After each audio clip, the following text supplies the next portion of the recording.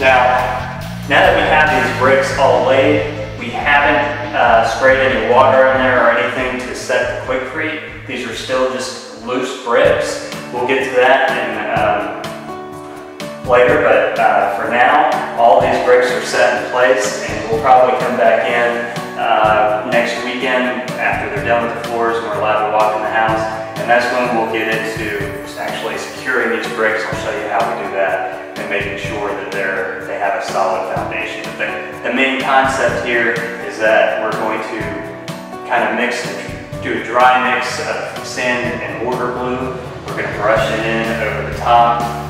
Probably before we do that, we'll go over with a wet sponge and just squeeze some water down in there so the Quikrete underneath gets wet, and that will dry and harden and give us a secure foundation.